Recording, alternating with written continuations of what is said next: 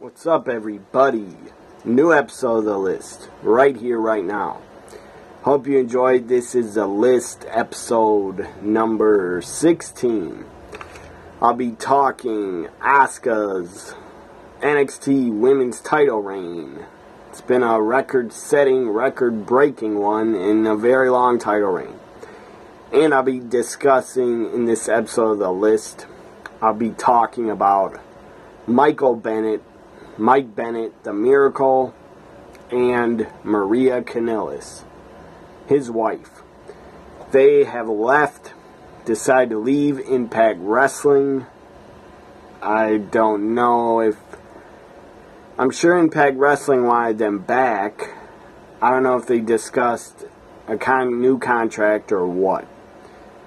But I believe Maria and Mike Bennett's contracts were coming up probably really soon. Probably these next set of tapings, which the next set of TNA tapings under new management and Jeff Jarrett as a head of creative, or head of, I don't know what his title is, but Jeff Jarrett is running things. Also, the guy from Anthem, he's the new president of TNA. His name is Ed Nordum or something like that. Also, the head of the creative team is Dutch Mantel, very smart man. And he was there, part of the creative team when TNA had its best years, in my opinion. So Dutch Mantel, I got faith in that guy. He's very smart, knows a lot about the wrestling business and what to do and how to book a show and how to run a show and how to get talent over. So, I'll be talking Michael Bennett and Maria leaving Impact Wrestling. I'll talk about it right now. Very sad news. Impact Wrestling has taken a lot of hits. A lot of hits that are not good. Not saying they can't survive. Of course they can survive.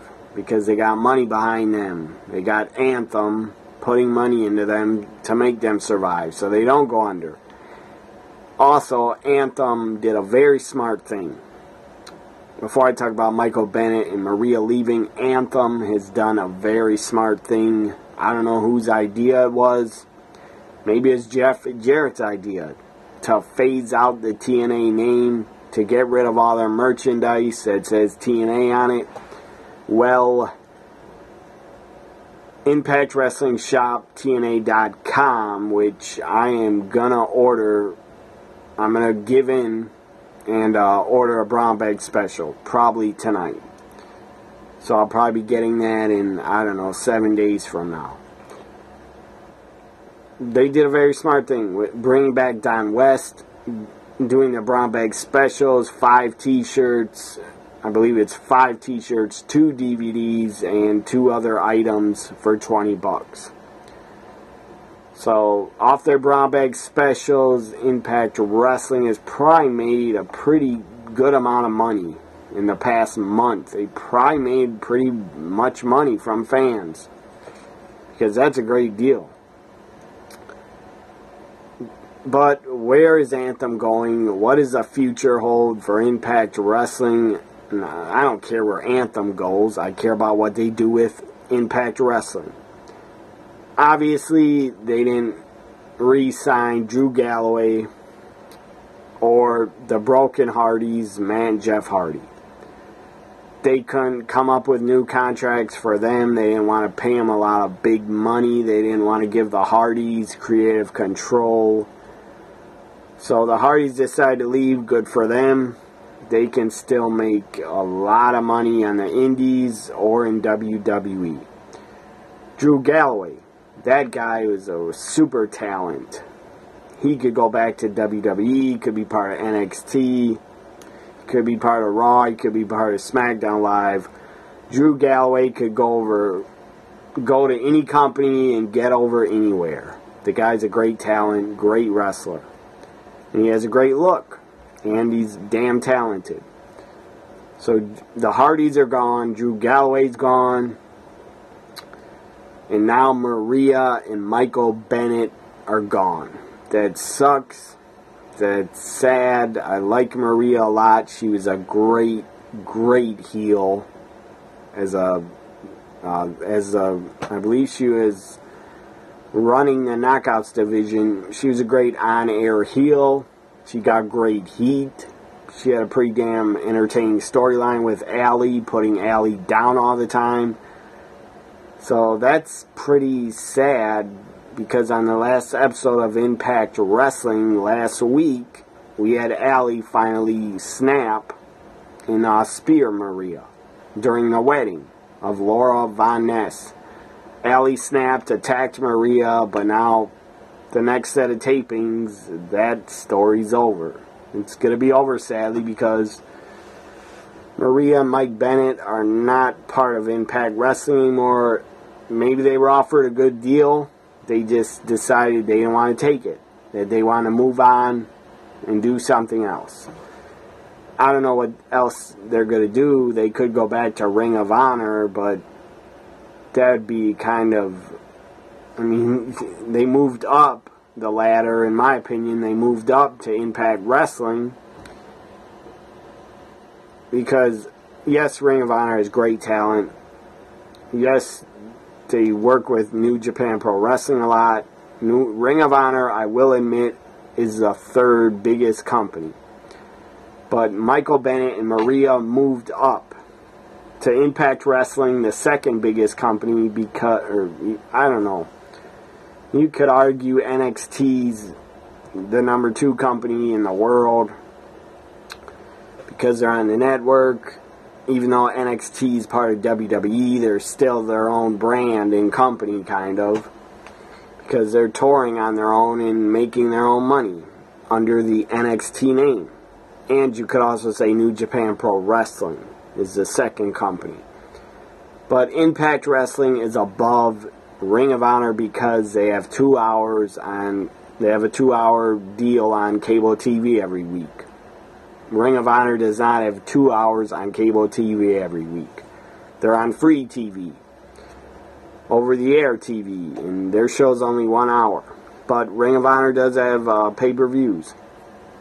I believe they do 6 pay-per-views a year. So going back to Ring of Honor would be a downgrade, would be going backwards, in my opinion, for Maria and Michael Bennett to go back to Ring of Honor. That'd be going backwards in their careers, in my opinion. I would like to see, I don't know why they decided to leave Impact. Again, it was probably both of their decisions, because they are a married couple. Maybe they don't want to be in wrestling anymore. I don't know. Maybe Maria wants to become a mother. I don't know. If she does want to become a mother, good for her, great for her. I hope it happens. If she wants to become a mother, I hope she gets pregnant and starts a family with Mike Bennett, because they seem like a great couple. I'll say one thing about Mike Bennett on Twitter. The guy's super nice. Great guy on Twitter to talk to, interact with. The guy's a damn nice guy. He's retweeted my tweets before. He's liked a couple of my tweets. Very nice guy. So, whatever Maria and Mike Bennett decide to do, wherever they decide to go, I will follow them, and I will always be a fan of theirs. So wherever they go, whatever they decide to do for the rest of their careers, I will follow them and be a fan of theirs. And I hope they do go to another company and stay in pro wrestling, because they're both damn good in pro wrestling.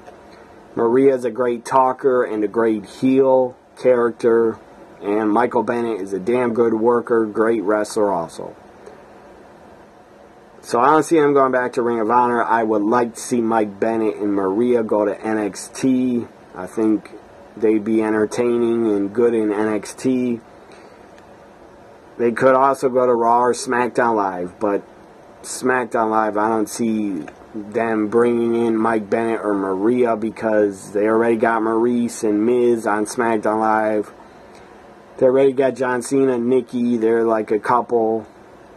So I don't think they bring in another wrestling couple on SmackDown Live because of Maurice and Miz being there. But they could be, Maria could manage Mike Bennett in NXT. I would enjoy seeing that. Seeing them in NXT, I think they would add a lot to NXT because they're both really experienced in pro wrestling. They've been to Ring of Honor, been to Impact, wherever they go next. I hope they're very happy wherever they end up. And whatever they decide to do, I hope they're happy. So, Mike Bennett, Maria, gone from Impact Wrestling. That sucks. But I hope they land on their feet and do something in pro wrestling still. Now to Asuka, the NXT Women's Champion. She has been the champion for 333 days. Maybe you're watching this after March 1st. So she's a champion for over 333 days. Record title reign. The longest title reign currently, I think, in pro wrestling is Asuka's. Definitely, Asuka's the longest reigning champion in WWE. Also, she's the longest reigning champion in NXT history. Longer than any NXT World Champion, longer than any NXT Women's Champion before, longer than any NXT Tag Champion. Asuka. Asuka's awesome. I love Asuka. She's a great worker, great wrestler. She has a great look. She has an it factor. Asuka's great. She has already surpassed Paige's record of being NXT Women's Champion, I believe. I don't have the exact dates, but you can look it up for yourself. I believe Paige became NXT Women's Champion in June or July of 2013. I remember watching it. At the time, NXT was only had a TV deal, I believe, overseas, but I still got the show off the internet. So it was June or July, might have been August. I don't remember the month. But they had a long women's tournament. The finals, I believe, the finals was Asuka, not Asuka, what am I saying? Asuka wasn't even there in 2013. The finals of the women's tournament to crown the first ever NXT Women's Champion was Paige and I believe Emma. Not Emelina, Emma. When she had her kind of goofy gimmick, and I loved her theme music where she'd go like this. I thought that was damn entertaining in NXT, and still, that was damn entertaining in NXT until they brought it to the main roster and they killed her character by putting her with Santino, which was stupid as fuck. But in NXT, I enjoyed Emma doing her little dance and popping her bubbles. That was pretty funny.